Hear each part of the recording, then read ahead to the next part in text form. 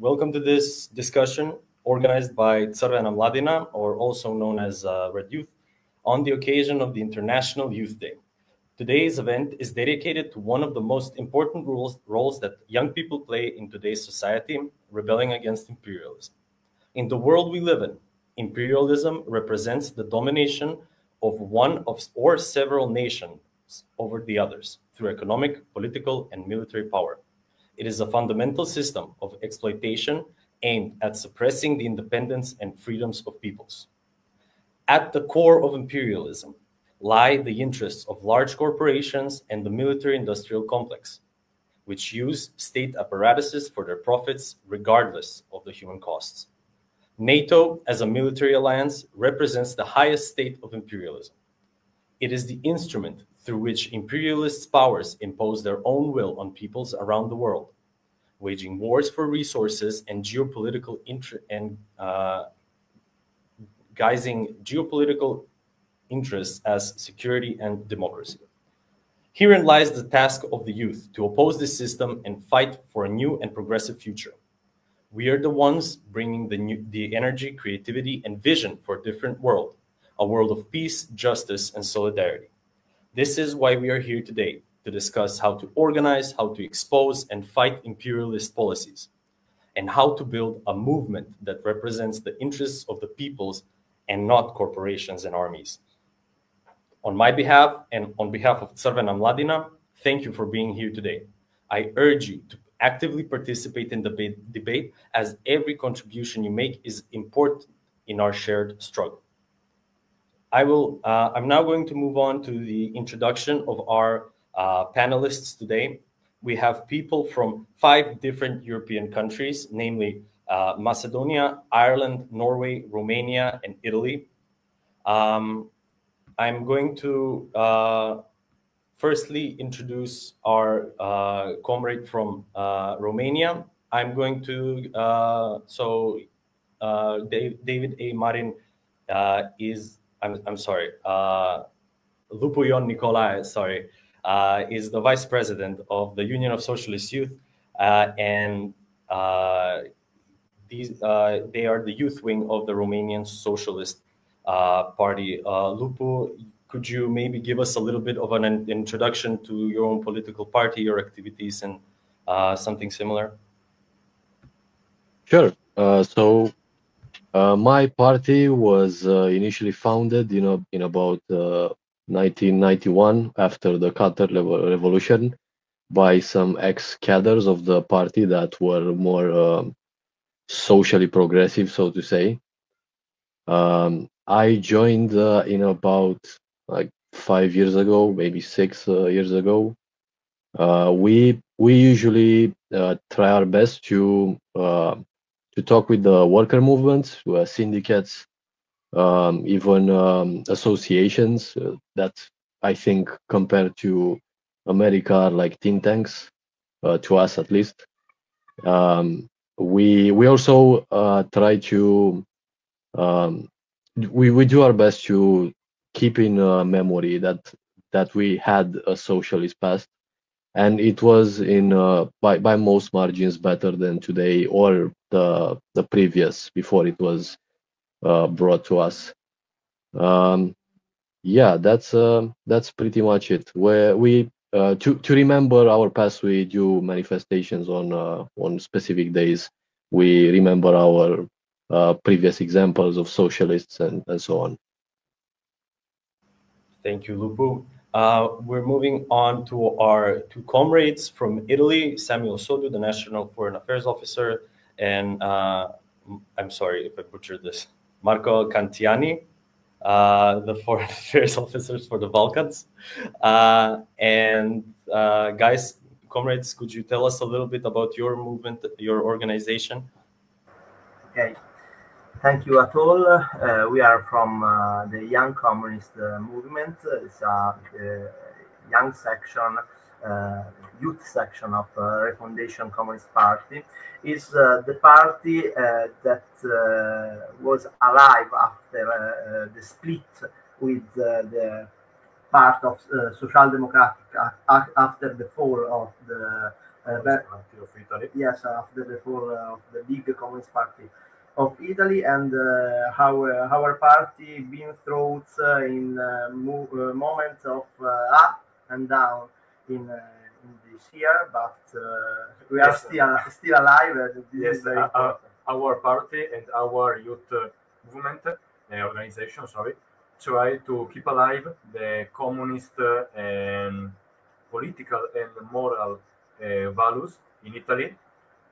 We are trying to keep alive the fight side by side with the working class, and we try to oppose the neoliberal politics and neo-fascist politics in Italy, because now in Italy we are very complex situation where the so-called center left, but they not are left, they join an alliance with the neoliberal and fascist movement, and they are working together to sell the country, to privatize everything.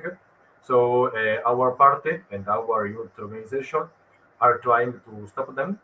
It's a very difficult situation, and also from the imperialists of the United States. Yes, of course. It's a lot in Italy, in our institution. Maybe we can speak about this after.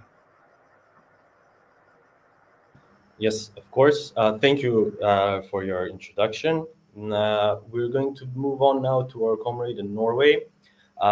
We have Jadar Nikolai Pettersen, and he is the current leader of the Young Communists in Norway. Jadar, could you tell us a little bit more about your organization and activities?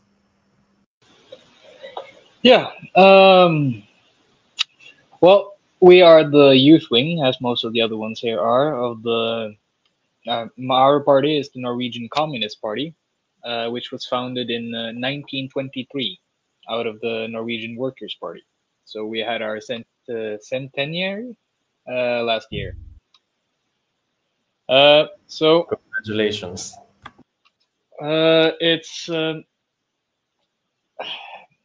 It's a bit difficult to say the story of our youth communist movement in a bit, because we had a little bit of a falling out with some members that we ended up sadly losing the name that we had from all that time. Not for the entire Communist Party, but for the youth wing. In 2009, I think we got the constellation that we have today, the name of the Youth Communists in Norway. It's to say what we do. It's a lot of the work that has being done in the Communist Party is being done by youth, because we have, as many other communist parties around the world, quite a lot of older members because of the world political situation that made communism more in line with how people viewed their daily lives before. In a way, there's been a bit of an alienation between the working class and how things are, at least after the 2000s, and especially with the fall of the Soviet Union in the 1990s and so on. So we have that little bit of an age gap, which means that we do a lot of the things that needs to be done for the Communist Party, and so forth. We are not really the things that are exclusively done by our youth communist movement is a little bit more into our parliamentarian work, and which is a bit weird compared to a communist party. We're not really a parliamentarian party, and still we have like a parliamentarian duty as a youth organization somehow. Other than that, we are trying our best at waking up youth. No matter if we move someone from the far right a little bit more to the left and someone from the middle to the left, then we're doing a good job in a way, instead of just focusing on getting people exclusively to our side. It's more trying to stop what is happening in the world at this moment and the influence Norway has on it, especially through NATO and arms production, which I hopefully will get back to later in this. Yes, of course. Thank you, Yadar, for your introduction. We're going to move on to our furthest away geographically comrade. That's Alex Homits. He's a member of the National Executive Committee of the Irish Communist Party. Alex, take it away. Tell us about your party and your activities. Hello, my name is Alex Homits. I am the former General Secretary of the Connell Youth Movement in Ireland, and I am now a member of the National Executive Committee of the Irish Communist Party. We ourselves went through a schism, a split, a breakup, call it whatever you like, based on a number of different political reasons. So politically, we are in a process of regroupment and identification of the political reasons underlining the split. Our practical work tends to focus on working in people's and mass organizations. A number of our members, myself included, would be trade union organizers. We believe that only through the economic organization of our class can we reorientate back to what actually matters, which is class politics, and bring sections of our class with us to fight. And through that process, can there be a growth in the repoliticization and redevelopment of a culture of collective struggle, industrial struggle, and class-orientated struggle. All things, I would suggest, are entirely missing, particularly from English-speaking countries. At the moment, Ireland is in the unique position of both pretending to be neutral, but simultaneously the idea of neutrality being accepted by a large chunk or group of the population that sees neutrality as something almost sacred and part of Irish culture.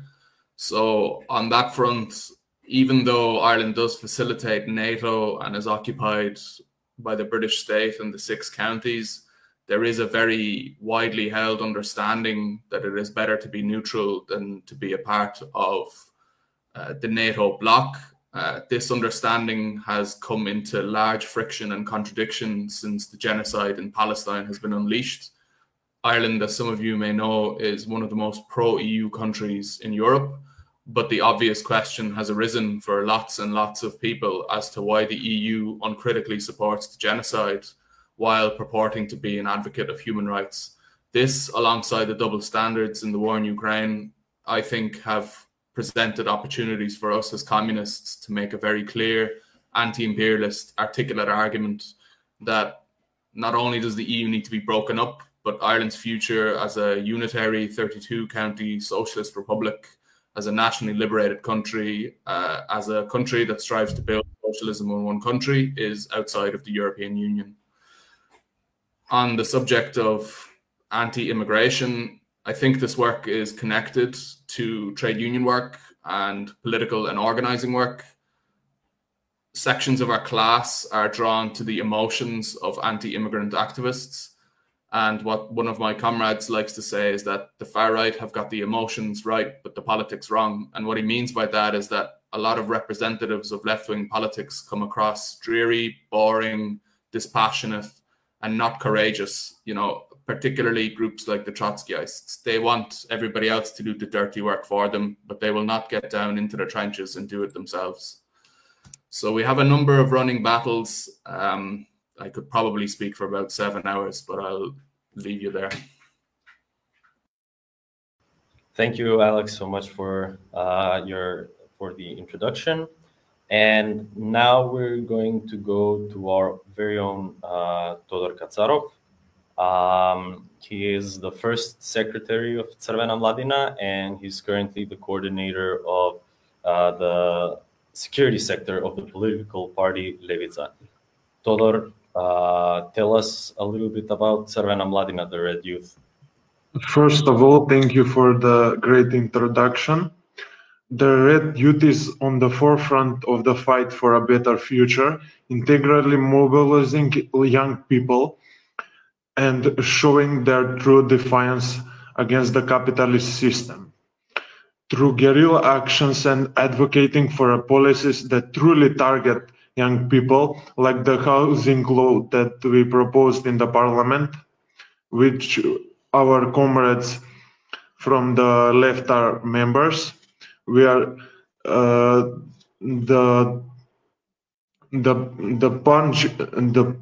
punching stone in the great capitalist system, the big capitalist system, basically. Yeah, thank you.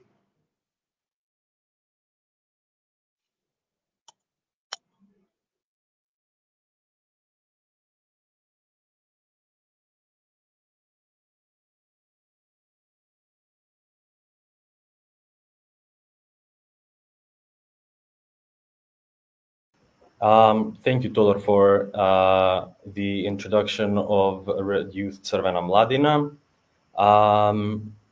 Now we will move on to the planned discussion.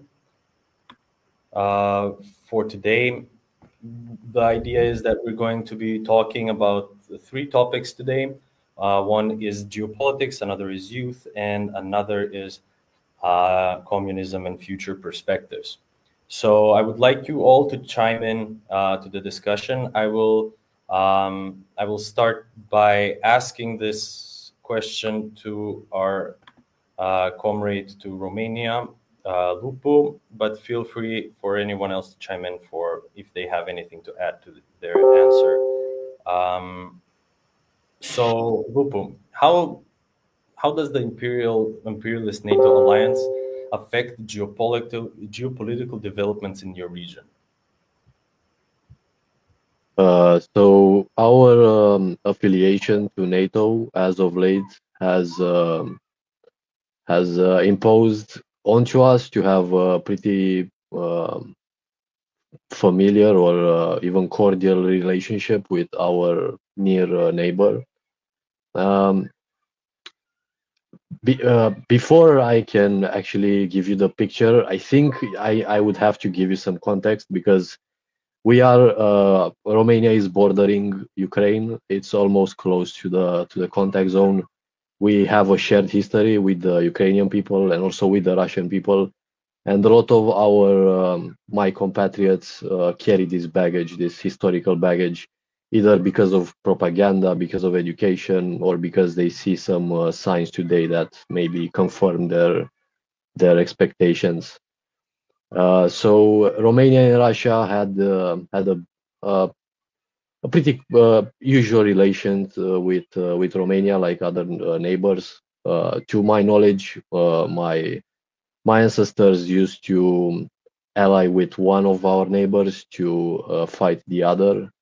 This was not something based on principle, more of on opportunity.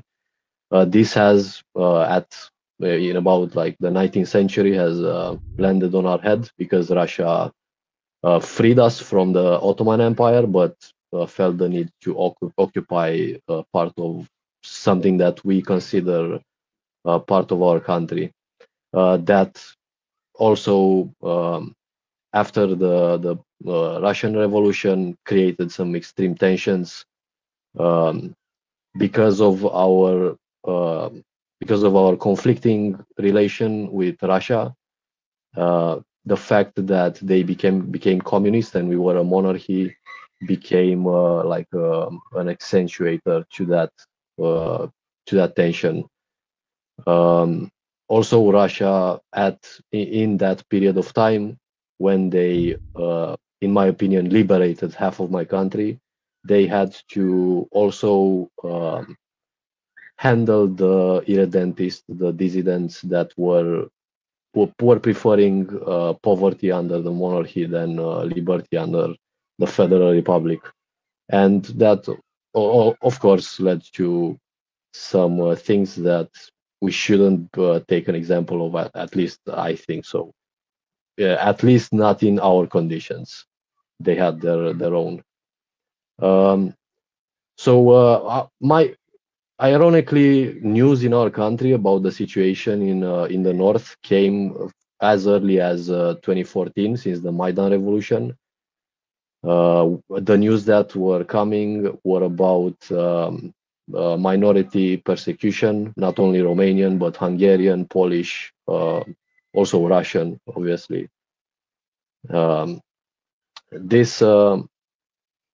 This also was added by the Odessa trade union massacre. I'm not sure if you are familiar with that, but it's a horrific page of Ukrainian history. It was, in my opinion, really a massacre. This Maidan, the Maidan gang goes further than Maidan itself. There was a war in Moldova, in the Republic of Moldova, the Transnistrian War, where Romanians also fought alongside the Moldovians. And I think, as you remember, Russia was on the part of Transnistria, but also one of the branch of the Maidan was part of the Transnistrian government as well.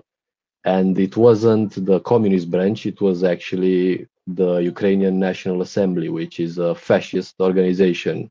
It's self-admittedly a far-right organization. I think our position right now in NATO, we recently donated a Patriot system to Ukraine, and we are slowly but surely pushed into a potential war, either on our land or crossing over to Ukraine. That's it.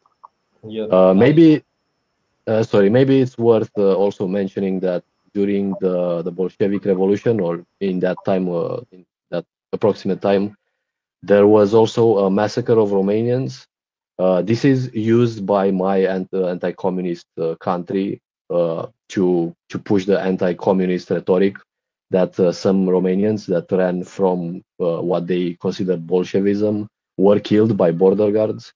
The Romanian government and the anti-communists usually insist that the border guard in Ukraine were Russian. So this is like hand in glove to demonize Russia further. But of course, our problem is currently, at least, not Russia. It will be. That's it. Thank you. Italy is one of the core members of NATO, and it is it is not bordering Ukraine. However, it is a part of that alliance which is funding Ukrainian arms and weapons. Also, Italy is in a peculiar position in terms of the Middle East as well, where NATO also has had its own hand in the creating of the state in which the Middle East is in right now. Could you maybe, Samuel and Marco, could you maybe tell us a little bit more about Italy's role in NATO and the developments in your own region in regard to the NATO and imperialist policies? First, okay, thank you very much for the question. For first things, the Italian government, first the fall of the Berlin Wall, have had a lot of sovereignty in Mediterranean Sea and in geopolitical situation. But after when the Soviet Union fell down, the sovereignty of our country more fall with the wall. Yes. And so now we don't have a lot of possibility to decide the way for our sovereignty. Yes, also now we are like a puppet state. We can't choose an independent foreign politics. Yes. And we are under the control of the NATO and American government, and we can only with our government, of course, only follow the order of the NATO war clipper. Yes, and our people understand this. So this is a sentiment, a general sentiment in our population. You know that our base is also the basis of Italy, because we have a lot of American bases in our land, and also our national bases. But also our national bases are used in this moment for like a scale position, yes, for bombing maybe Palestine, or yes, the NATO war machine use our country as a launch station. Yes. For example, during the Yugoslavian war, the NATO imposed to Italy the access of our military bases and our sky for bombardment of Yugoslavia. During the terrible years of the Yugoslavian civil war, our party was the only one in the parliament that opposed to that war crimes against the people of the Yugoslavia Republic. But the NATO imposed to all of our parliament to join the war against Yugoslavia and to destroy this country. The same is for the war in Iraq and for example, in Palestine and Libya. So our country, in Ukraine, of course, because about the Sigonella, yes, of course, bases in Sicily. Yes. So our country, it is a very difficult position, because we are a puppet state, and we have to our government follow the American order. Now we are trying to explain this situation to our population, and to show the fact that our politician that is slave of the American politics, they want only to sell our country. They are selling our industry. They are selling our for foreign independence, and so we are trying to show that to the population, that we have to fight against the NATO imperialist war machine and the head of NATO, that is the USA. We have a common enemy. We want to join the war, the resistance against the imperialist war of the American imperialist war, and we are trying to, as much we can, to help the population, the people oppressed from the oppressed by the American imperialists. In Italy, we are protest against the tentative of the NATO to start a war against Russia, to start a war in the European continent, and to sell all of us to die in Ukraine only for imperialist objectives or imperialist goals. And in fact, we have the reason of the people, because if you see the polls in Italy, the most part of our population are against sending weapons for Russia or Palestinian situation. So we say that Italian state now is like aircraft carriers in the Mediterranean Sea, but not for us, for United States. So the situation of our national security, of our sovereignty is in the same place with the security of Palestine, with the security of Russia, and the security of Europe, and also the security of Balkan.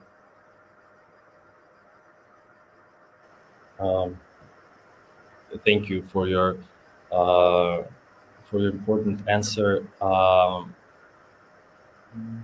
Norway has also, similar to Italy, been an important player in NATO in the past. The difference is that Norway is simply just not part of the European Union.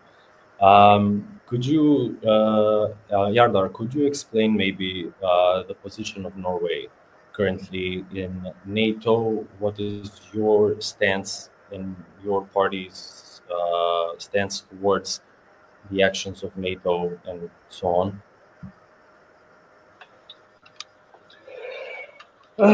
It's a pretty simple and it's a pretty hard question to answer at the same time. We are, as a party, I can say we are totally opposed to NATO and all of the things that NATO are doing, and we want nothing to do with them.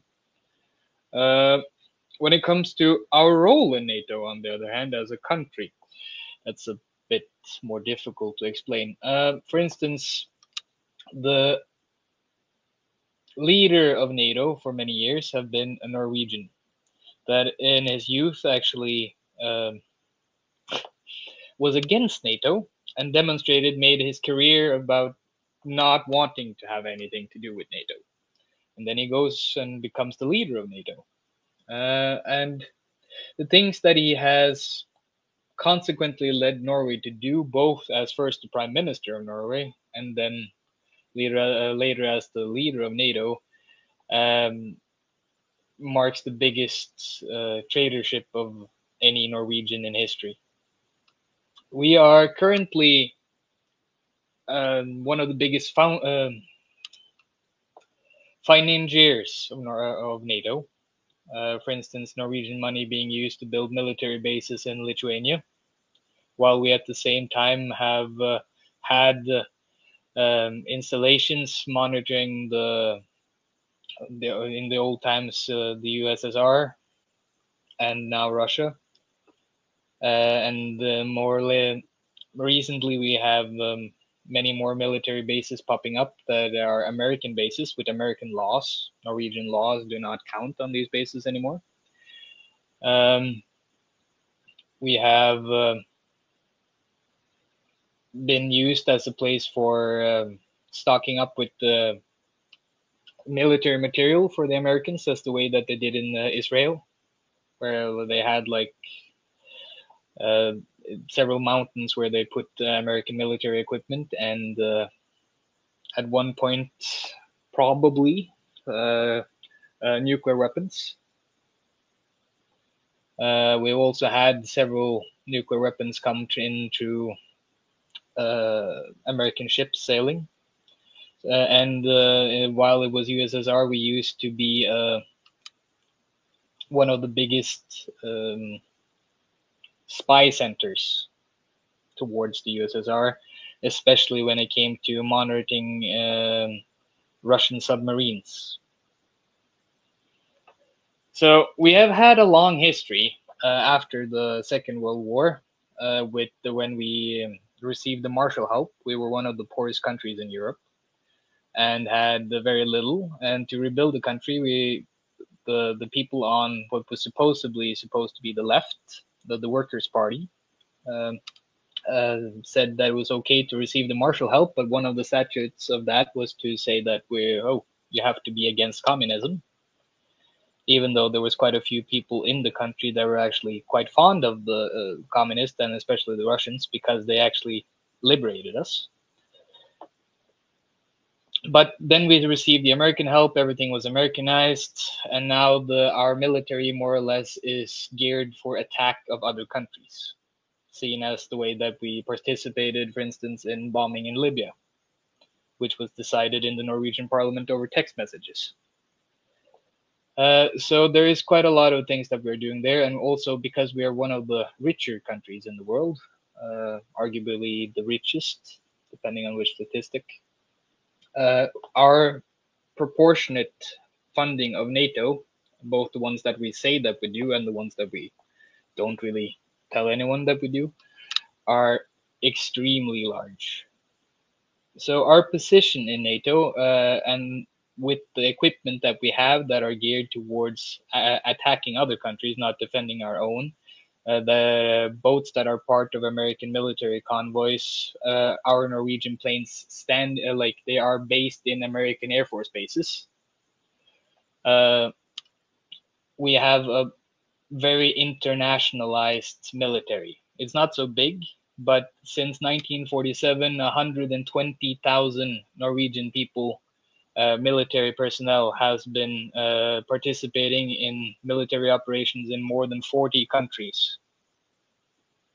And that's pretty impressive for a country who has supposedly never been at war with anyone. So our position with NATO at the moment is quite, I would say we are all in at the moment, sadly, even though we know that when we have operations in Norway, that if, like, that's the one thing that we're supposedly part of NATO for, is to protect ourselves against the Russians. If we were ever to be invaded, NATO could never help us, because we have tried through the different military operations where there have been chaos trying to get 15,000 people into the country. So it's more being used as NATO's wallet for the moment on one side, and on the other side, Norway is actually one of the world's biggest arms exporters. In 2022, we were the world's 5th biggest arms exporter. So a lot of the bullets that are made for NATO are made in Norway. The cannon systems, rocket systems, all of that, and also through our sovereign wealth fund, which is the biggest sovereign wealth fund in the world. We own a lot of stocks, 1.5% of all of the stocks in the world, which means that we are also invested in arms manufacturing in other countries, not only our own. For instance, now we have a ban of exporting Norwegian arms to Israel, but we're still exporting them through the US. And we own the majority, like the second biggest, in a report here that came out about who were the financiers of the Israeli arms. We are the second biggest one in Europe. The problem is that the biggest one in Europe, the majority shareholder in that company, is also Norway. So we have a pretty dirty presence around the world. It seems like all the NATO countries are being used as military bases for the US imperialist interests. Italy is the aircraft carrier of NATO. Norway is the wallet and manufacturer, although Italy also, as far as I know, manufactures also quite some weaponry. Let's take a look at another example of a NATO member state which has recently joined and is trying to also join the European Union. Todor, can you please tell us a little bit about the experience of joining NATO and being a part of NATO in this very turbulent few years of the world? Yes. Thank you for asking me this question. First of all, we believe that NATO is the extension of American imperialism in Europe. Our country was forced to join NATO in a way that there was a popular referendum that the people rejected it, and contrary to the UN charters, we were forced to change our name, and then the traitors of our government joined the NATO under the new name, which the people are very against it. Also, the situation in the Balkans, it's very difficult thanks to NATO, especially because they are building bases all over the place. The biggest example is the one in Kosovo, which through that base they are controlling the whole the whole region militarily, and they're projecting power. And basically for the Balkans, as you may know, we are a melting pot of cultures, and historically here the two civilizations were meeting, the Western one and the Oriental one. So there was a period in our history when there wasn't conflict in this place. That was under communist Yugoslavia, which people lived in peace and harmony. But the forceful dissolution of Yugoslavia, mainly by America and the UK and all the other Western imperialist states, brought us to this unfortunate situation. Also, I would like to mention the EU process, because here in Macedonia, EU officials from Brussels act in a way that doesn't suit them. They're acting like colonial administrators, disregarding our sovereignty and basically our right to self-determination, because they are forcing us to adopt laws and stuff that aren't suitable for our economy and our country. I think the main spear against our country is capitalism and neoliberalism. They're motivated by that, and they're destroying our country, not just ours. And like NATO is the military wing of the imperialist cause, and the EU is the soft power economic force. Thank you. We have an interesting example here in the panel, which is Ireland. Ireland is not a part of NATO. However, it is in the midst of this imperial game that is being played by the UK and its allies. Alex, could you tell us a little bit about how do you view the fact that Ireland is still divided by games, by such games? Yes, well, the ultimate irony of pro-NATO advocates in Ireland is that it's a NATO member that continues to militarily occupy Ireland, a fact that those who argue for NATO membership tend to conveniently overlook. I think in the last 5 years, with the development of multipolarity in the world, it's created a sense of panic among the comprador and collaborator class in Ireland. So they have clearly felt the need to accelerate the process of integration into the general Western military bloc. If you took stories in the news literally, you would think that the Russian invasion is going to happen any day now, and Ireland is next on the list. The recent European elections saw a coordinated alliance of liberals, conservatives, and Trotskyists to remove 2 anti-EU and anti-NATO MEP members, Claire Daly and Mick Wallace, and they were successful. It was one of the most concerted and focused interferences in an election, I think, that a lot of people in Ireland ever seen. On the other hand, then, statistics show that nearly the entire Irish economy is dominated by multinational capital. Up to at least 10 companies are responsible for almost 85–87% of all export and import.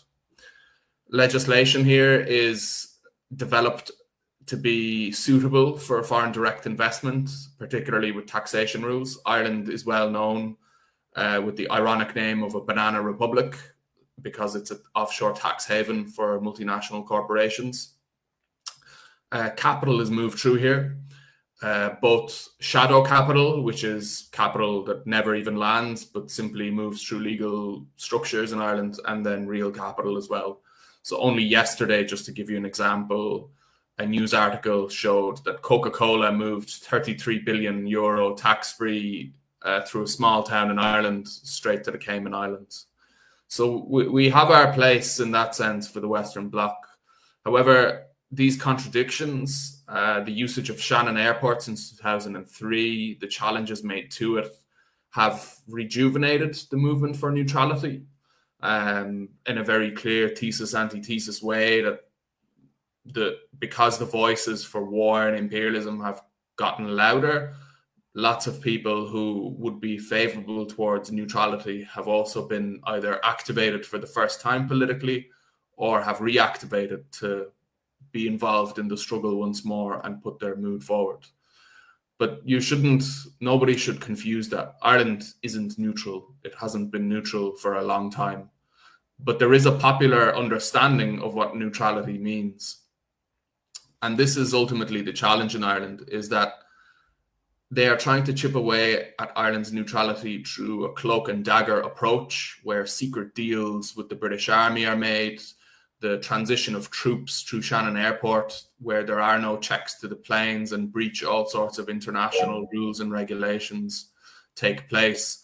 So even though the political establishment present Ireland as a neutral country that can be an arbiter in different agreements, Ireland is firmly in the Atlantic Anglo-American bloc.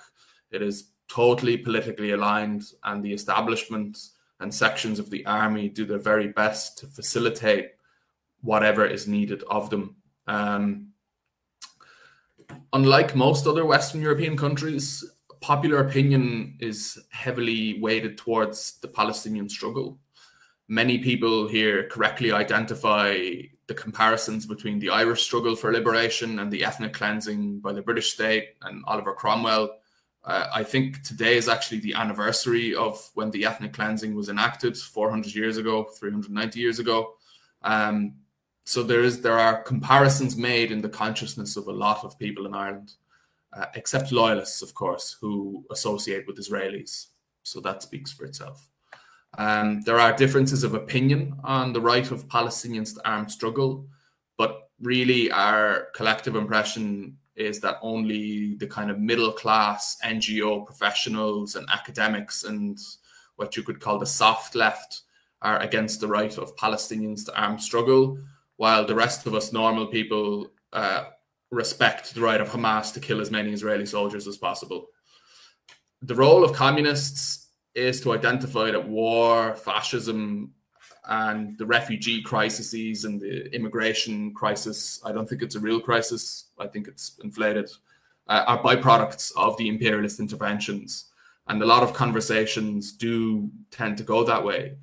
Oh, you're anti-immigrant. Did you protest the war in Libya, in Syria, in Iraq?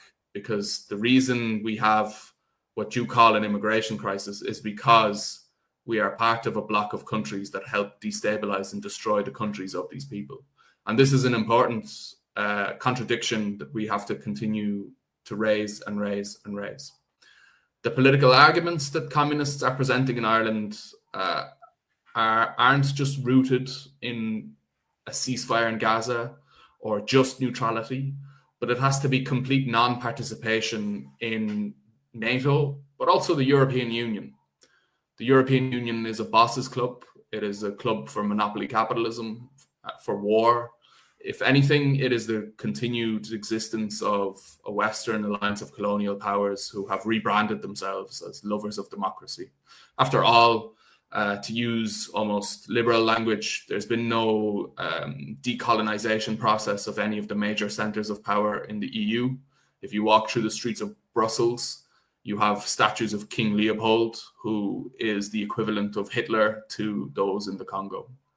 So for us, our role is to assume positions of leadership and inspiration for our class, to intervene in struggles like we always have in disputes, and to fight for our class. But I would say that we don't have a widespread presence in our class. the role of the Roman Catholic Church in Ireland has been extremely powerful for the last 100 years. There has been a changing in conditions since 2008, 2009, 2010. The church here, which would have exercised near monopoly-style power over how people perceived the word communism, was brought into disrepute because many of its sexual abuses were publicized. And the byproduct of that has been more than one generation of people who have broken with the Roman Catholic Church and have begun to look at things and political issues and social questions independently of the theology of the church. So what I would say is that there's a general sympathy to communist ideas, and perhaps many of you have also had similar conversations, you know, where you speak to someone and you say, well, do you support public housing? Are you against war? And they say yes and yes and yes. And at the end you say, well, you sound like a communist. And they kind of look at you in shock and they say, I could never be a communist. But in practical terms, most of our class agree with the political positions we put forward. So I would suggest that there is a clear space to develop class-orientated politics or intervene in existing class struggles that are taking place. That is what our party does. At the moment, besides the process of actually regrouping our political organization and party, our members would be involved in live industrial disputes with companies over privatization, over outsourcing, pay and conditions. We have organized strikes. We resist evictions. These are the class, bread and butter, day-to-day issues that build confidence and relationships with people in our communities, our spaces, and our workplaces. And we need those relationships to identify then broader struggles. In trade union terms, we say, you know, get the small win first and then focus on the big win. Don't start when you try to organize a factory or workplace by talking about, you know, a big wage increase for everyone. If there's no confidence among our class, it falls on us to build it. So in the metaphorical sense, you know, we focus on fixing the toilet door or getting new conditions for the canteen. And I think there's a parallel here to be drawn for building support for broader struggles. So in Ireland, that directly translates to rebuilding the confidence of our class, first and foremost, and meeting some of the material needs of our class, and then directly linking those struggles to the fact that, well, look, we have won this wage increase, but because there's no capital regulation, because there's capital flight, because our economy is built on foreign direct investment and our politicians support it, how can we ever truly resolve and meet the material needs of our friends, our families, and our community members? How can we stop people dying on hospital trolleys because the hospitals are overflowing from underfunding and privatization? And this is where, you know, I quite dislike saying, well, the solution is socialism, because it sounds stupid. You know, to your ordinary person, that doesn't mean anything. It has to be rooted in these practical things to say, well, after going through this process, the solution is socialism, that the only way to stop and sleep safely at night knowing that your grandmother or your cousin or somebody who has an illness isn't going to die on a fucking hospital trolley in some underfunded and privatized hospital is through the development of a dictatorship of the proletariat that will exercise power on all our behalf and not on behalf of the people who sniff cocaine and play golf Monday to Friday. You put it very well, Alex. Thank you. I saw that Samuel and Marco had their hands up in the chat. Do you guys have something to add to what Alex was saying?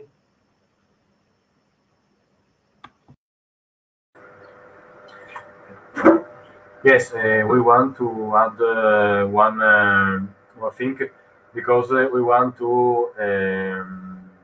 Now we are together a lot of countries that are inside the NATO war alliance, and we think that it is very important to us to join our forces and to work together to try to stop and try to fight against from a internal front against the NATO war machine. So for us, it's very important to build a alliance of anti-imperialists inside the NATO bloc. And so we want to thank you very much for this invitation and for this opportunity to talk with other comrades about anti-imperialist, other comrades from NATO and non-NATO country. But for us, it's very important to join the forces to build an anti-imperialist alliance inside the NATO. We can try to stop the NATO war machine, but we think it's very important to work together to build a united front against the war machine, against the imperialist action.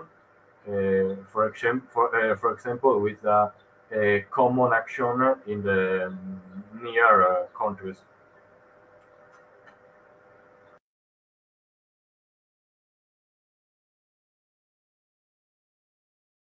The key to defeating such powerful imperialists is indeed organizing. Todor, I see you have unmuted yourself. Yeah, I would like to agree with my previous comrades, or the comrades which previously said. I think that the only way to fight anti-imperialism and NATO is cooperation. Events like this, and maybe we can talk about cultural exchanges and stuff. In that way, we have to build a community of anti-imperialist forces that will work together and achieve the goal. Thank you.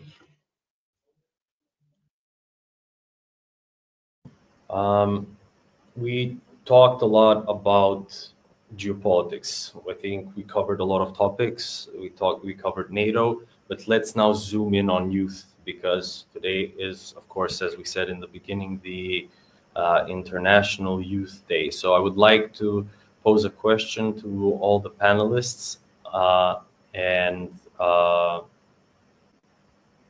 in regards to, so what problems do young people face in your countries? It's a very big question with a lot of answers in it. So Alexander, I see you've raised your hand, please. Go ahead. Yeah, I'd like to comment on this question first, and I'd like to zoom in on. I'm gonna not talk about the obvious, which is the low wages, the emigration, and the housing crisis. I think we can agree these are issues facing the youth in the majority of our countries. One unique issue that has not been addressed by the general left in Ireland, and it seems that it's other left-wing organizations are slow to pick up on it, is the issue of the drugs and addiction crisis. Dublin at the moment, Belfast and Cork are being ravaged by crack cocaine, fentanyl addiction issues. Ultimately, the way it's playing out is that everybody in Ireland consumes drugs. It's no longer a taboo issue. All the statistics show that as far as judges and politicians, drugs are consumed in a widespread manner. But there are the consequences and the manner in which they obtain their drugs are all outsourced to working class areas. So it's not the son of a judge who is faced with intimidation, for example, because he has a death, because he has addiction issues. It is a young person in a working class area that faces the consequences of that. And I think in order to address the other socioeconomic issues, we need to seriously look at how we address the drugs and addiction crisis politically. What is our analysis of it? I understand that socialist countries in the past had a much more almost rigorous and criminalization orientated approach to addicts. Research from contemporary times and the practical implementation in countries like Switzerland or Portugal or areas in Canada shows that a more compassionate and more health-led approach is actually more successful. It's cited that in Finland, the manner in which they resolve issues that are connected to homelessness and addiction is that they provide housing. this seems like a very practical position to take from the perspective of a communist organization and a communist youth organization. As it stands, the way it works here is that young people, in particular boys and young men, are sucked into drugs gangs. They do the dirty work of drugs gangs for easy money. They end up, for the most part, getting caught or getting killed or being chopped with a machete or any number of other issues. And this suits the state in Ireland because it keeps our class totally dysfunctional and divided. When people are more worried about this in their road, in their estate, in their community, rather than the overarching issues that stem from capitalism, they don't have time to focus on those things because you have the existential issue that one of your family members or one of your neighbors or somebody on your road is either some sort of drug-fueled maniac or an addict that they need to look out for and care.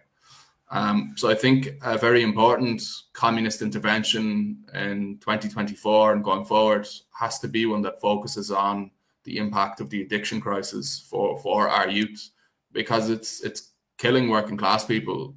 Our class doesn't have the magic social safety net that wealthy middle class people do. It doesn't exist. You die, you become homeless, you become an addict for the rest of your life, you start to commit crimes to feed your addiction. For women, it's even worse. Many turn to become prostitutes. That's how they feed their addiction. Single parents store drugs in their houses in order to feed their addiction as well. Those houses become crack dens or drug dens. This is the lived experience of where I live. This happens all around us. And there is no response really from, or commentary from, the general left on this issue. It's just generally acknowledged it's bad. So that's the issue I'd like to leave in your minds to consider and maybe think about as a different issue that's maybe not talked about as much, but as important for the youth. Thank you, Alex. I think I can somewhat relate to you on that topic. It's discussed among colleagues where I work. It's definitely an issue that is still somewhat under the radar of official statistics, and but it is a problem that people are more and more noticing and are commenting, especially about the youth. So thank you for bringing up this important issue. I'm going to now move on to Comrade Lupu. Here in Macedonia and Romania, we have some similarities in terms of our history, that we are post-socialist countries. We are, after all, in Eastern Europe, and I often find that people from Eastern Europe sort of share the problems that they have. Could you tell us a little bit more about specifically about Romania, and then we're going to go on to Todor to tell us about Macedonia and see how if we can compare Romania and Macedonia at all. Sure. So Alexander raised actually what was my most important question or problem as well. In Romania, most of the youth, at least if they don't consume drugs regularly, they have at least tried once to do that. This is because some drugs are being transported through here to the continent from Turkey or from Georgia. From Georgia we get cannabis. From Turkey we get cocaine and other amphetamines. So yeah, this is pretty harsh on us as well. The worst problem about this is that the state, even my party, not the youth wing, but the main party, they have a very rigid approach when it comes to drug addiction. They treat it like it's a crime with a victim. Like they're very harsh with what they propose. So both my party and the Romanian state, our drug laws are very, very punitive. It's up to 15 years for traffic and up to 7 years jail time for even possessing. Thankfully, consumption itself isn't yet out of the law. If it was, we wouldn't fit in the jails. So yeah, this is what I think is our problem with this is, in my experience, when I was in school, for example, there were some sessions where my school brought people to talk with kids about drugs, and it wasn't psychologists, it wasn't pharmacologists, it wasn't anybody that would, you know, paint the picture like it should be painted for kids, for rebellious kids to understand and avoid risks.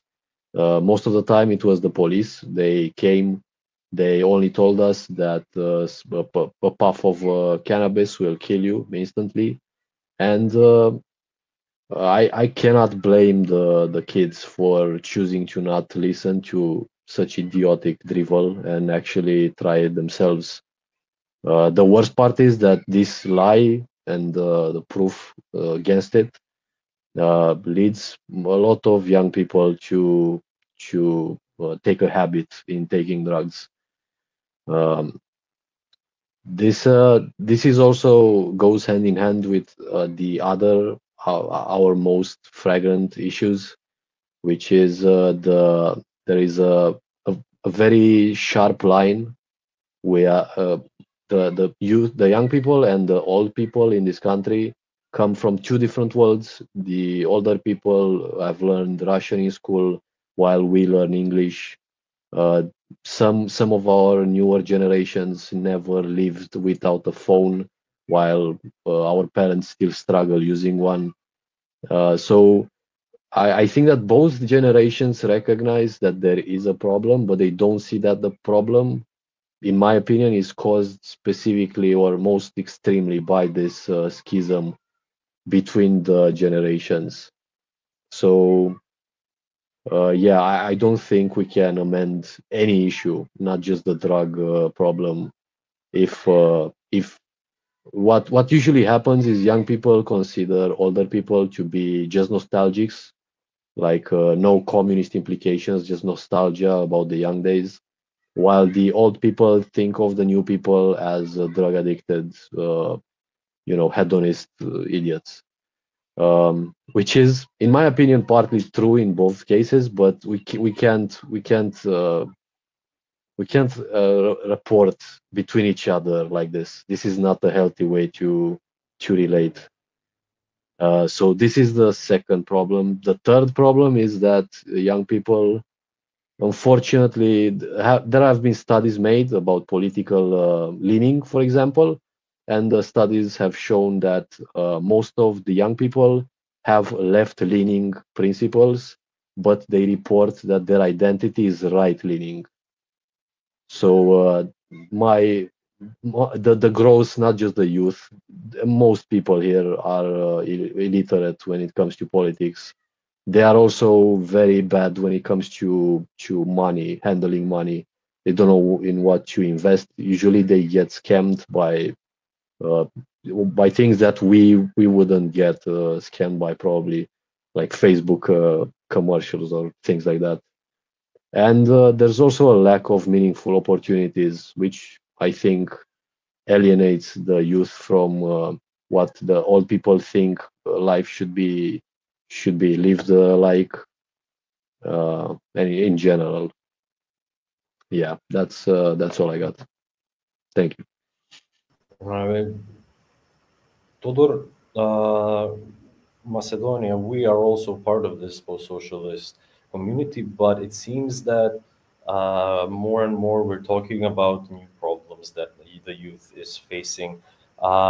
Could you maybe give us some examples of what's happening here in Macedonia? Yeah, the biggest problem that the youth faces in Macedonia is a system that isn't working, and in fact treats them as his burden and not his future. This is a consequence of neoliberal capitalism and the corruption that comes naturally with that. And the other main problem that young people face here is not good job opportunities.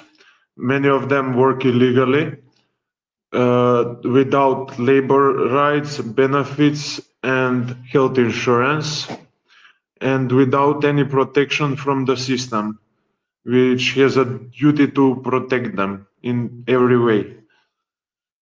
A lot of the new economy, which is from the West, is basically a call center economy. It doesn't have a real production of value, and it's foreign markets oriented, so nothing is left here of the capital that it's produced. A fraction of a percent, maybe.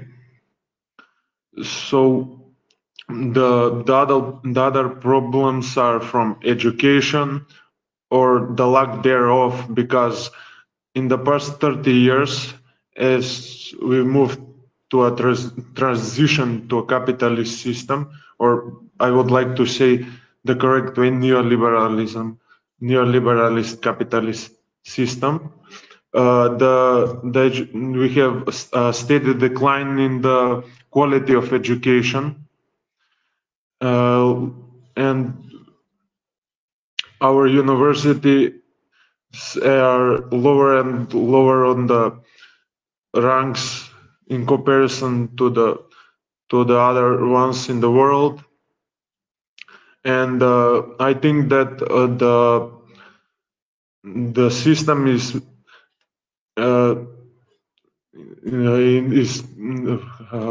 it's like, in a way, creating young people that can't support themselves.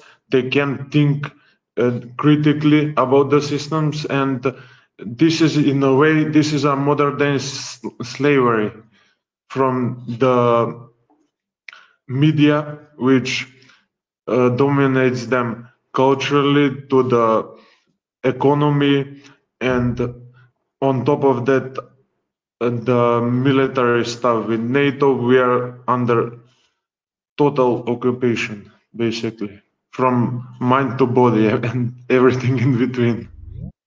Thank you. Thank you, Tor.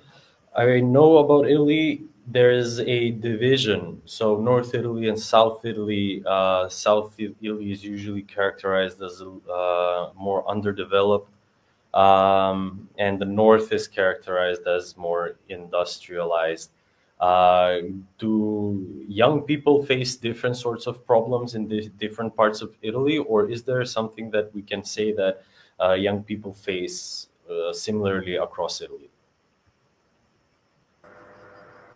Yes, it's true. We have a lot of difference between north of Italy and south of Italy. I'm from a region of south of Italy. It's the island of Sardinia, and Marco is from north of Italy, From Trieste. from Trieste. So yes, it's true. And you say that the north is more industrialized than south. It's not totally true, because now in the last year we have a big deindustrialization of our. This maybe was true Yes. some decades ago. Yes, but now the deindustrialization beat a lot in our nation. So the north is more take the place of the industry, the financial economy, and the south is in a Tourism. situation, yes, of tourism and economic depression in general. So a lot of young people from the south have to go in the north or in the north of Europe to find a job and live the life, because Or to study. yes, because we live in a situation where in the winter you can't find a job, and only in the summer for a very short period during the tourism period. So the situation is in Italy is that. Is for this reason that we promote a movement from for the reindustrialization of our land, that is very important, because in these years of the tourism economy and in the thought and in the financial economy in the north, our salary begin all the time less, and people are more poor than first. And maybe you know this, we are the only state in the European Union that our salary is less than lower than 10 years ago. So the situation of economy in Italy is that. Yes, the political and economic situation in Italy is very critical. A lot of young people from Italy are forced to escape in North Europe and in other parts of the continent, because as Samuele have already said, in Italy it's very difficult to find a good job. The only job you can find is a seasonal and very low salary job, and it's very difficult. It's very difficult to remain in Italy because our government is extremely neoliberal. They close a lot of factory. They close a lot of working place. They sell everything. They want to privatize everything. And our political system want to transform Italy in only a tourist nation. We have a very similar situation like the Croatian comrades, because also their country are becoming only tourist economy. This is very critical and dramatic because you can't live with the tourist industry, because it is a very poor industry. So in Italy, it is difficult to find a job, to study, and our government is also find a house in the city. Yes, to find a house, because for the mass tourism, the price of the houses in the city, they are very high. They're very high, but the salary is very low. So the live in the big city in Italy, now it is impossible. For example, a lot of people that work in Milan, in Florence or Rome, they live in the more eastern, from the more, they live out of the city, and every day they go in the city for work. They take, I don't know, 2 hours of train a day, 3 hours of train a day for arrive and for go back. So 6 hours a day in the train. We can see like a true movement of return in countryside of the young people in particular, because it's very difficult for Italian people live in the center of the city. So for this, we are promoting the neo-industrial politics. We are promoting politics to defend the working place against the tourist economic style, because we want our young people to study and to have a good and empower job. So we are trying to defend our industry and our economy, but the situation is very difficult, because the parliament want to sell the economic of the country. Yes, and also this situation is closely related with the international situation, because the United States want to take our system, the industry system of production, and put that in the United States for enforce their economy. Yes, their production. For do war against China and Russia, and so we can see that very clearly. And Yardar, tell us about Norway. So Norway, you mentioned that it's the richest, one of the richest countries in the world. It feels like it's impossible for young people there to have problems. So could you tell us a little bit, give us a little bit of an insight into Norway and the obstacles the youth is facing there? Yeah, as you say, it feels like it's impossible to have any problems, but sadly, we have quite a lot of problems, especially when it comes to youth in Norway. As I was talking about earlier today, we have quite a lot of wealth. We have a sovereign wealth fund that currently it's about $1.6 trillion. And yeah, as I said, we had 1.5% of all of the stocks in the world, 2.5% of all of the stocks of the traded companies in Europe. Problem is that fund is not Norway. It is owned by the Norwegian state, but the money never comes to Norway. For most part of the time, there's a limit at 2% that comes into Norway, which means that our currency, for instance, which should have been boosted by all of the economy traded into it, does not. All of it is still is instead traded in euros and in dollars, which means that the fund does better when our economy does shit, which it looks very good on paper. Oh, the fund goes up. Sadly, it doesn't help the people living in Norway, and our expenses going abroad goes down. Well, compared to other countries, it's still not that bad, but during the last few years, it has been quite a big shift for people. That's one part of it. Like, for instance, the Norwegian currency compared to the Danish one that used to be 1-to-1 is now that one Norwegian one is 1.6 Danish. That's quite the inflation hike between neighboring countries. Especially when there's no real issue with it. And the thing is that everyone is talking about how there is like, oh, we should make the rents go up because then the inflation will get lower and whatnot.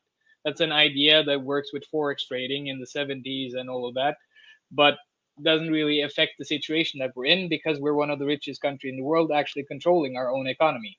The thing is that our central bank is selling our currency for cheap to other people and not taking in the money that we're actually making other places into the Norwegian economy. So we are doing this against ourselves, against the Norwegian population.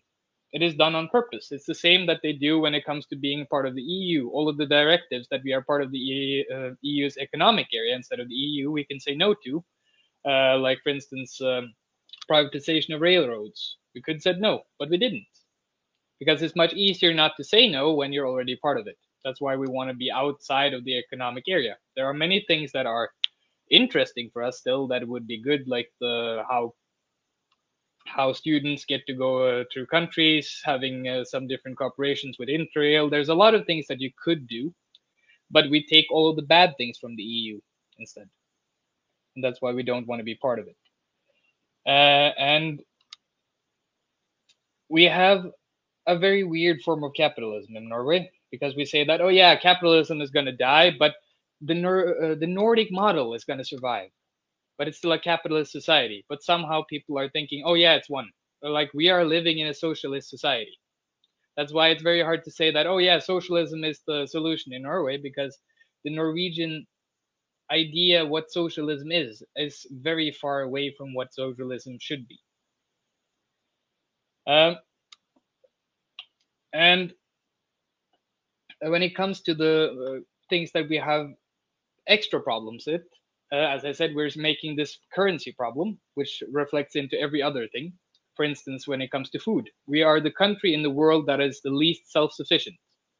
Cuba, during its 60-year-plus blockade, is more self-sufficient than Norway at the moment.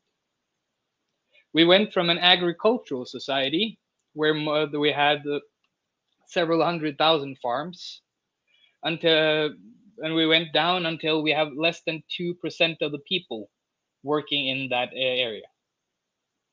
We had 1/3 of the population working in industry, making things like fertilizer, aluminium, magnesium. Now we have less than 20%. And then we have 2% working in the also important oil sector that we also, because of environmental concerns, want to put down. And that's a thing. It's okay by itself. It should be done something with the environmental problems with oil. The problem is that we have no solution. What should we do? That leads to 76% of the people working in some kind of sales business or some kind of public administration or whatever. So we are a very vulnerable country when it comes to outside influence. And we see that what, for instance, the international society had done with the sanctions against Russia and seizing their assets abroad, if the same thing were to happen to Norway, we are fucked. Sorry for the bad language. But anyway, so that also affects debt. When they raise these, when they raise the rates because they say that it will help with the inflation, that makes it much harder for people to survive with the things that they have. And all of the people who think they are middle class but are really not, because the banks own everything. It's just that they have sky-high loans that make it look like it's theirs. So when the interest rate hikes, then we get a lot of problems. And especially for younger people, where we had so-called affordable loans that were given to students, which are not the best version. The Danes ones are much better than ours compared to what we actually give. But we have like you get a scholarship of 40% of some amount of money. Currently it's like 12,000 euros a year. 40% of that is given as a scholarship. 60% of it is given as debt. So when you're finished with a degree, and most people in like a huge amount of people in Norway have a degree now, before you have a house, before you have a car, before you have anything, you have like 50,000 euros in debt. So that also means that the prices of labor goes up, as using that as an excuse. And at the same time, for instance, using the Ukraine war as an excuse, they hiked the prices on food. On food that had never had anything to do with Ukraine. No part of their supply chain whatsoever had anything to do with it. And the problem is that there are the same people that own the food stores that also are the distributors of the food. So they just can put whatever price they want to on it. And that is not controlled by the Norwegian state, which is very weird, because the Norwegian state, through the public fund, as I said, since we own so many stocks around the world, own more than half of every business in the country. Stocks of all the traded companies. You have some companies that are outside of the stock market, but still. So it should have been one of the countries in the world where some kind of state-controlled revolution would be super easy. We just buy it, we control it, finished. But instead, we do this to ourselves, where people have now in the richest country in the world, supposedly, cannot feed themselves. We have long food queues. And at the same time, we had some of the cheapest electricity in the world, which is very important in a country where people freeze for most of the time, because that is the primary source of heating for most. Suddenly, at points of the year, it went up by 10 times. And there's no reason for it. We had our own electricity. We did not import electricity because we didn't need it. And because we didn't need it, they said, okay, let's electrify the cars. Let's make the oil platforms electric. They were running on gas that they were putting up themselves. Why would we make cables go over there just to use some of the land cables?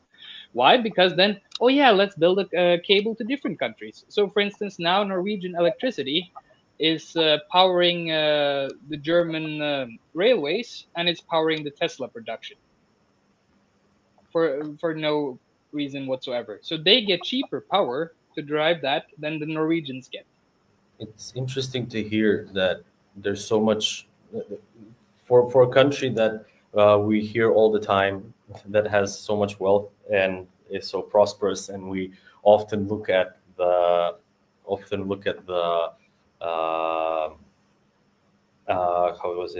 average wage, average income of Norway, and we see like 4,000, 5,000 euros, and we say, oh man, they must be living like gods.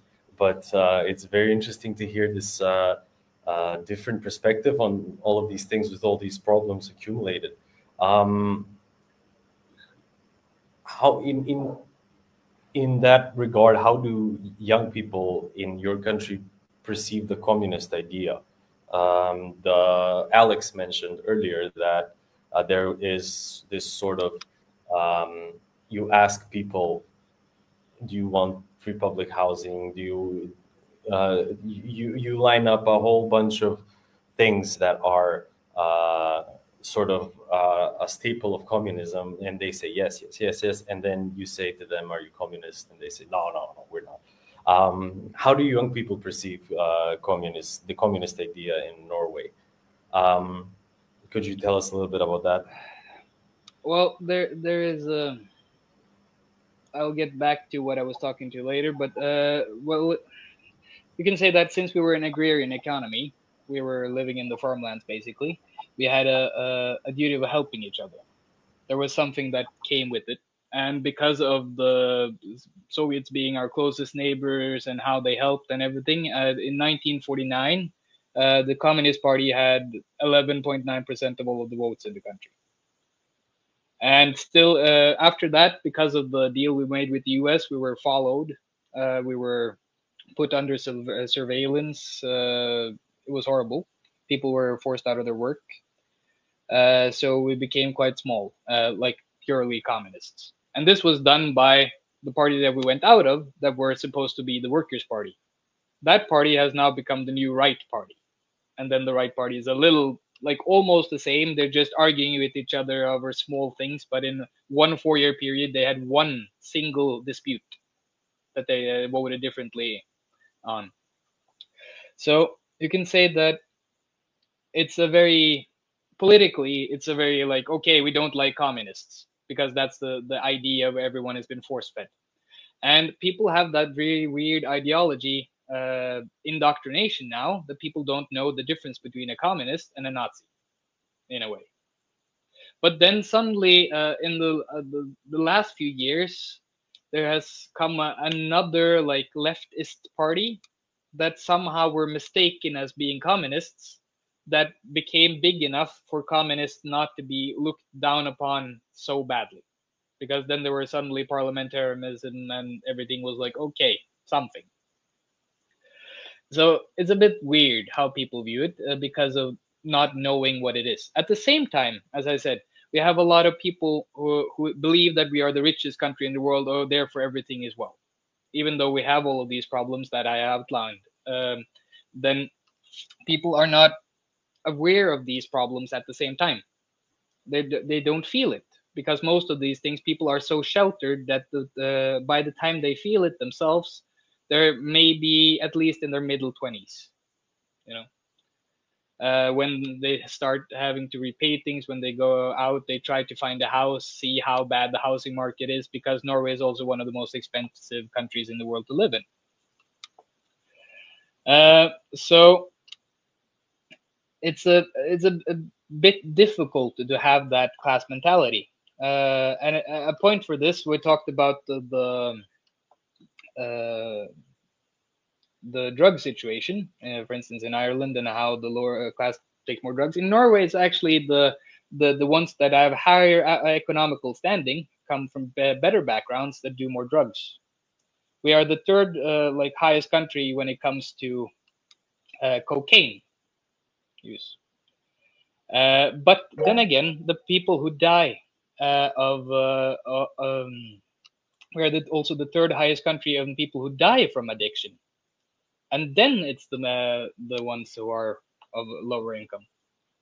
So we have some like very weird discrepancies between the people, because people don't really see which class they are from in the same way. And you have also, we have had a good economy for quite a short while, because as I said, we came from an agricultural society, everything. We started actually making money out of oil, more or less 2000. That's when we really started making something out of it. And that's not that long ago. So there's a lot of people who like incrementally remember how bad it was, still have some values. We have people who live in shitty cabins in the woods and everything and likes it. But when you have the newer generation that haven't had any of those issues, and then suddenly they have completely different issues. So we see that the youth that are growing up in these more sheltered families have much bigger problems with anxiety, with depression, with like social disorders, all of those things that again fuel something that has to do with drugs, or alcohol abuse, or even suicide. So there is it's a very like weird way where people don't really know what they're going to do, and they're very anxious about everything else in the world, and they really want to do something in the world, but since they lack that mentality of class, they put all of their effort into some specific project. Like, okay, it's good to free Palestine, but we don't do this for the working class and our mentality. It's okay to fight for LGBTQ rights, but not as part of a class mentality. So like there's a lot of people fighting for their little corner without seeing the whole of why things happen. This is an important point in terms of raising awareness amongst the youth for a better class consciousness. Of course, I see that Lupu also has something.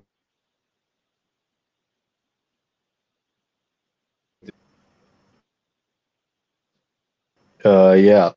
So hearing Jardar, I remember that Alexander said something worth mentioning and staying on a bit, which is how the left, the non-communist left, or maybe the communist but not allied to us left from each our country, treats the problem with the drug addiction, which from what I can see is actually everywhere, not just in the Balkans.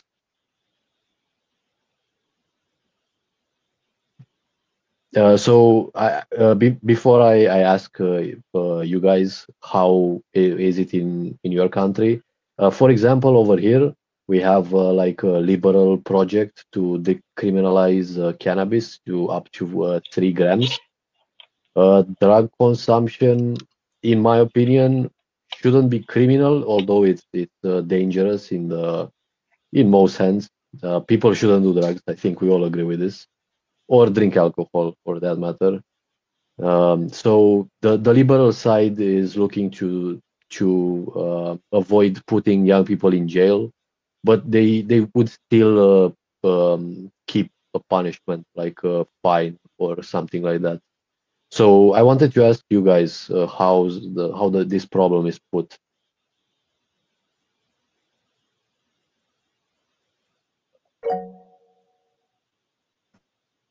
Yeah, Alexander, go ahead.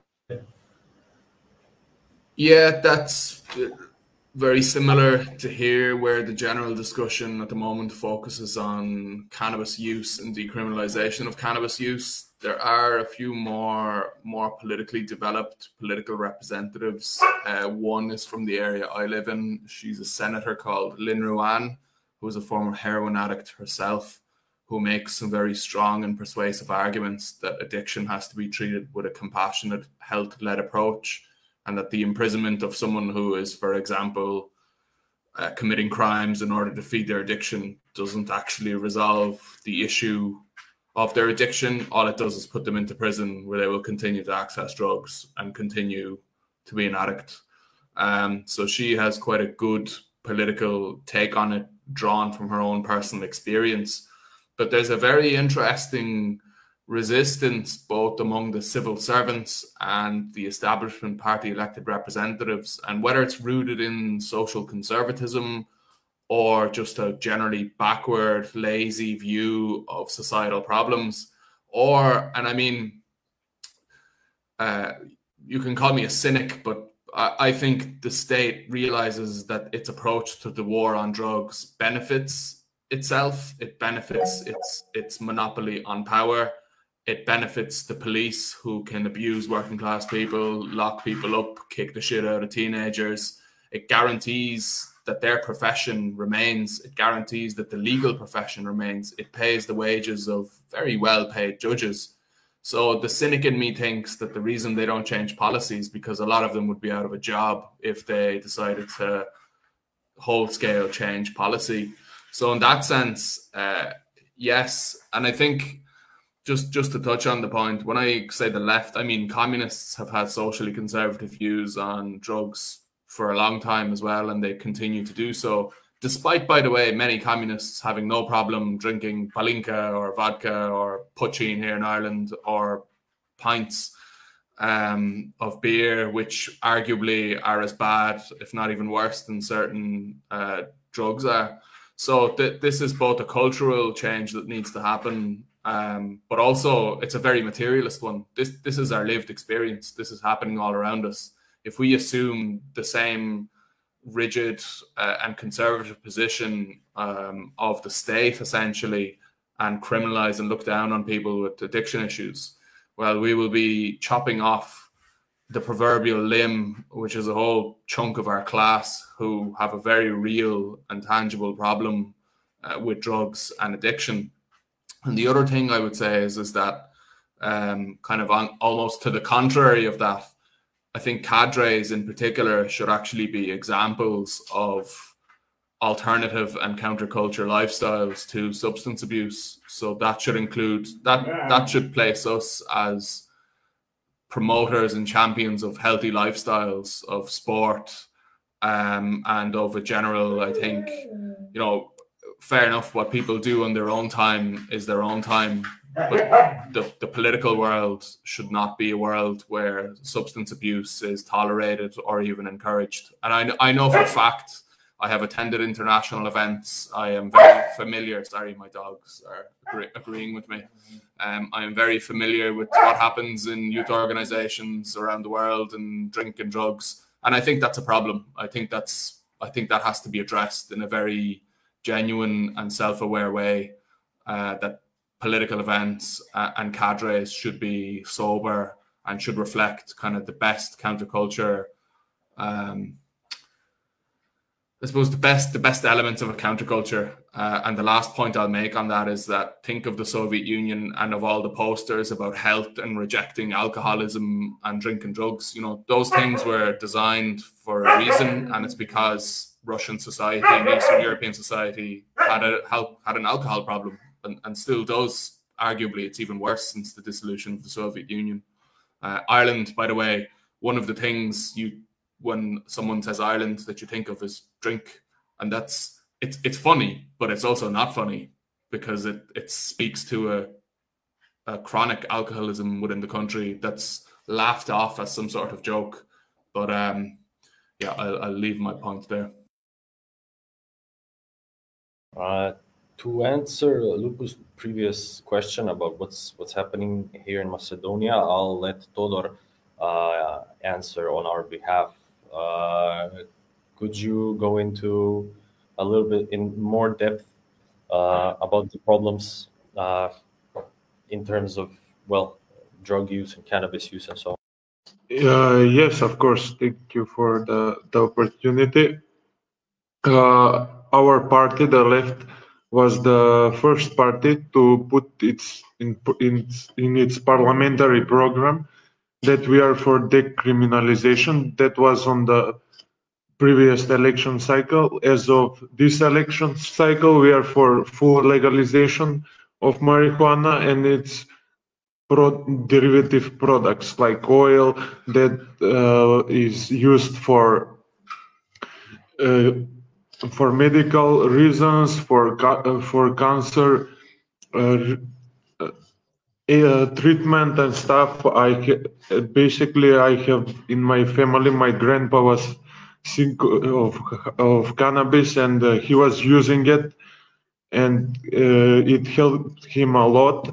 Also from a social and cultural standpoint, we are for legalization of cannabis because it's a social drug, and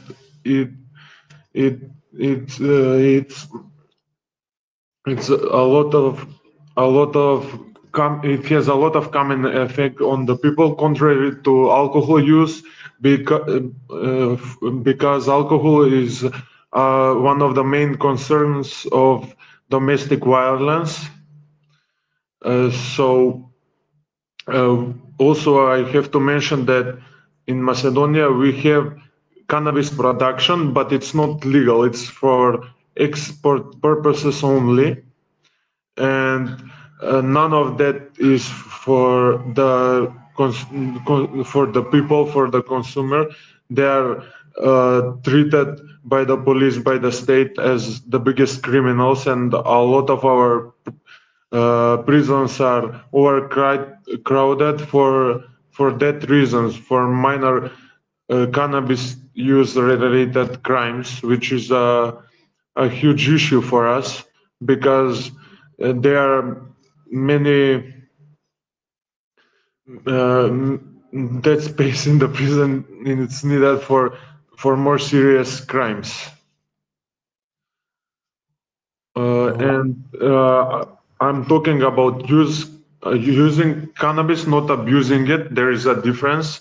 We think that cannabis should be legal for persons over the age of 18, with special dispensaries, and not everyone, like little kids and stuff, can buy it. Thank you. Thank you, Todor, for describing the situation in Macedonia. I see, Yarda, you have your hand up. Sorry, I didn't notice it. Go ahead. Well, our situation is quite different, both because, you know, Karl Marx said religion is opium for the people, and it would be very weird to put more opium into the people. So it is quite a difficult thing to say that you should decriminalize something that is a problem because it's a problem for the justice system to do something about. It's more of trying to fix the different problems that makes people at least abuse it. One thing is using it, as you said, in a way, but another is abusing it. And for instance, people in the reason why we had a split in our party can actually be more or less described back to people smoking too much and not really knowing what they were doing and talking out of their international situations. So it's a very difficult thing, especially in a setting where you have a political responsibility and where you have a lot of people that have difficulties coming to you, especially ex-drug addicts, especially like people who come from that background where they see that this has been a problem, no matter if it's alcohol, no matter if it's substance abuse, whatever. So therefore it's a problem. And in Norway, you can say that one of the biggest problems is that people feel alone. For some reason, it says that we're not one of the worst countries in the world, but we still have like over 40% of the population, like they feel alone, they feel lonely. And it's particularly bad among students. So people have that thing about like, what should they fill this with? And you have the same when it comes to over excessive drinking. We don't have that like for adults, for people above the at least the age of 18, above 20, somewhere there, until they are pensioners. We don't have those things that can actually take care of you. There's no good school system. Maybe if you go to university, but then you will be put into more drinking, more of those things that are happening. The social things that are happening are more focused on parties than they are on actually doing something else. There are some universities in Norway that are slightly different, but still like the things that you have when you're a kid, all of the different sports that you can do, all of the different like play an instrument, be part of something, a theater group, whatever, they doesn't exist. So we have like there's an empty space that is being filled by many people with drugs at parties in that kind of culture. And for instance, one of the biggest problems with putting into more marijuana, and that's a situation, especially like marijuana, is that we haven't decided anything, our party, towards this, but there is a thing in the country going where you want a generational ban on smoking because of bad health. So there would be like, oh yeah, you should ban smoking, but it should be allowed with marijuana. So there's a lot of things that are clashing. And as they said when they legalized things in Portugal, is that if you just legalize something, it won't really make a difference. What you have to do are all the other things around to keep people like, to make them feel wanted, to make something, do something with the problem. Because if you just legalize them to forget the problem, that is right side ideology. It's all of different things. You can talk about whether or not you should legalize it, but at least what you have to do is take care of the people. Both while it's illegal, like it doesn't matter if it's illegal or if it's legal, you should still have some kind of mechanism taking care of these people.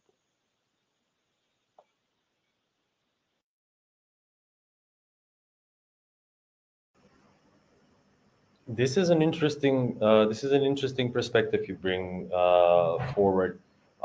Maybe Samuel and Marco have something additional to say on that, or it's something different. Keep in mind, after your answer, we will be going to the last question, and we will be slowly wrapping up.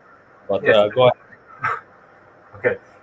In Italy, the situation with drugs is very critical because in Italy we have a problem with the mafia system, and the mafia system work a lot with the drugs traffic. Our party is for legalization and for conscient depenalization of the use, and because we want to take away this market from the mafia system, because it is a very huge part of the mafia traffic. The drug, the lack, of course, we are talking about light drugs, so marijuana, and because it's very big part of the mafia economic traffic and economic politics, and so it is a very important situation. For example, in the south of Italy, where this traffic is very important, and they traffic it with the entire part of the world. So the drug market of the mafia is very huge. We want to use depenalization politics and regularization politics for arrive to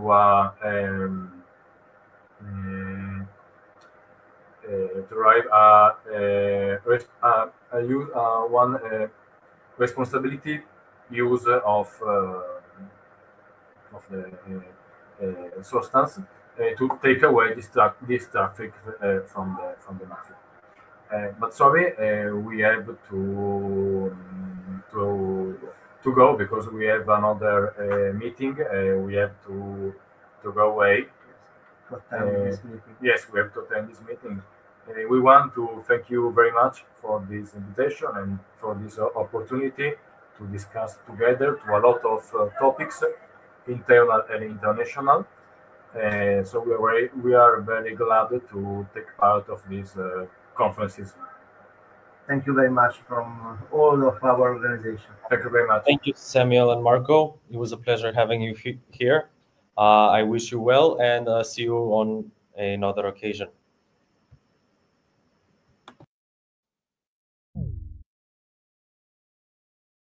Now to sort of to give you this final question, and I invite anybody who would like to answer it to answer it. As bearers of the communist idea, how can young people unite in the spirit of internationalism and anti-imperialism? I would like to answer that question, if I may. Yes, go ahead, Todor. Macedonia is a country with socialist past, but with Levica and Crvena Mladina, it has a socialist future. Macedonia, the Republic of Macedonia to be exact, was created in the struggle against fascism in the Second World War. Our grandparents were communists and partisans. the quality of life in Yugoslavia was much better than right now. It was one of the most, it was the top 10 developed countries in Europe. That is not only a story that our grandparents were telling us, but it is by Human Development Index. And now Macedonia is in rank with sub-Saharan Africa, which was exploited for many centuries by Western imperialists. But also, that is a fertile ground for spreading the ideas of socialism and communism. I think we are on a great path to achieve this, and I welcome you to join us in our struggle. Thank you.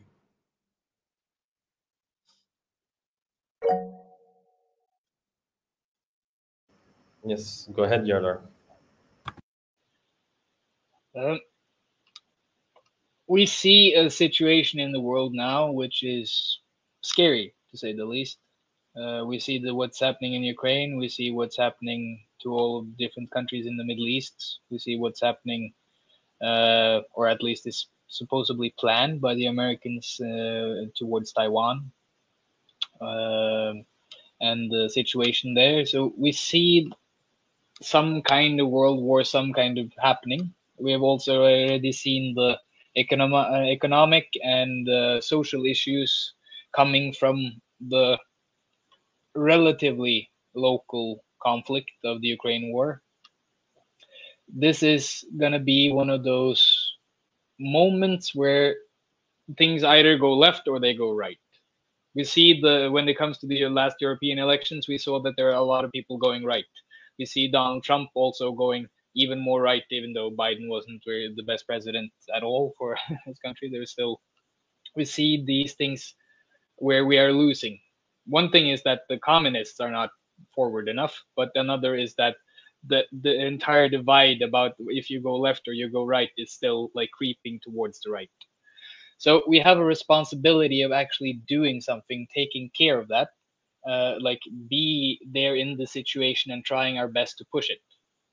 So we have to somehow make an international cooperation which is not just talk. Somehow find ways to work together that can transcend borders. With the people who have some kind of connection to the EU, you have some there is some kind of regulation where you can be put in, like you have what we would call Euro communists and all of that, that have this strategy, but at least they talk together at some point. They have some kind of actual like voting together, but the rest of us don't. Like if you're gonna like have some kind of cooperation between borders that doesn't have any legislation between them, how do you cooperate? So the sharing of skill sets, the sharing of, for instance, social media things, any kind of graphical design skills, pictures, news, all of that is very important to get it out somehow. Making that kind of actual networking work.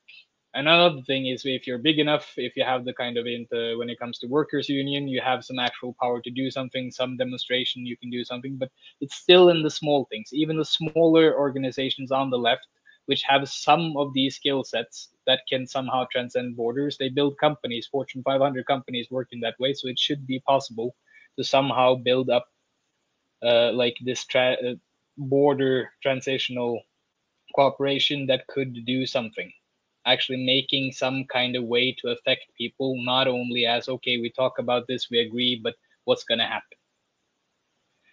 So there is work to be done in Europe, especially after the dissolution of the initiative by the KKE, how can communists in Europe, how can left parties together with communist workers' parties, all that, do something to actually pull this in the right, like in not the right direction, but in the right direction towards the left.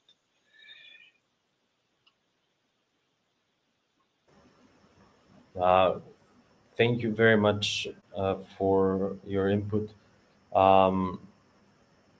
What I could conclude from today's discussion is that young people across Europe, I can say, because we're all representatives from countries from Europe, are facing new types of issues with a world which has become very hostile towards change.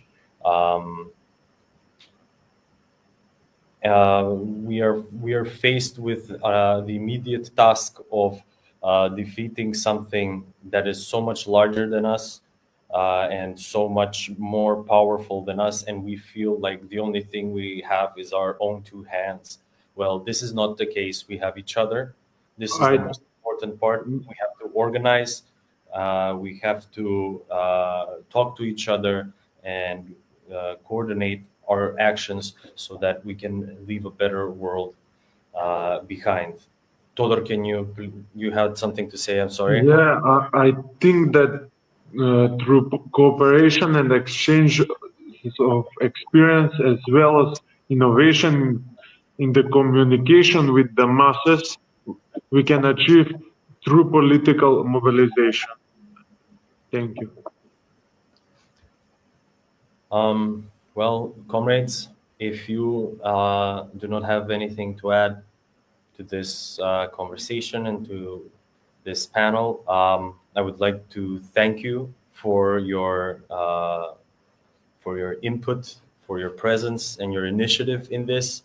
I would like you to take away something from this panel discussion that we had today, maybe a new view on a certain issue.